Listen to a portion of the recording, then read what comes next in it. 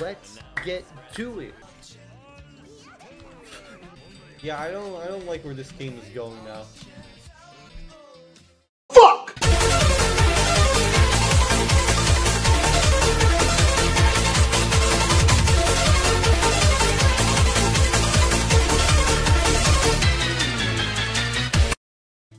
I don't know why I'm in the mood to talk about old games. Might as well just talk about them.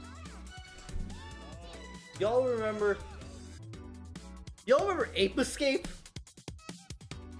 That shit was fucking wild. Oh god. If only, you know, they just continued making them.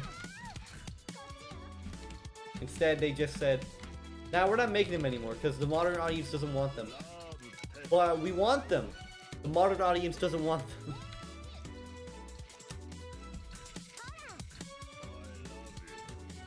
That's how I feel like most things go in the world. People want something. We don't get that thing. We get slightly tilted. Then they give us an answer why they didn't do it. And we're like, okay, you know, it makes sense. What if we were to go against the system? What if we were, you know, rebel against the system and show the Illuminati what's what?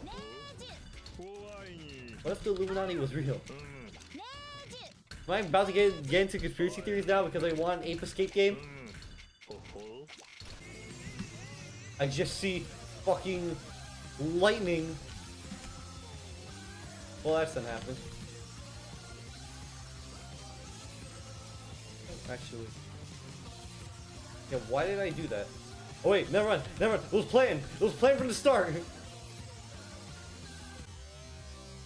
No! No!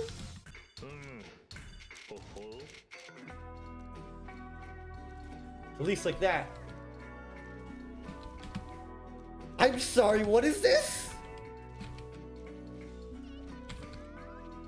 Is this the acoustic cover of fucking Macintosh Plus?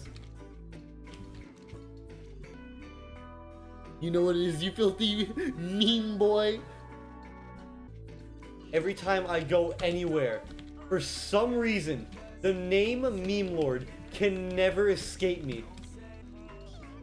It all started because one guy said, yeah, he's pretty funny, let's call him Meme Lord.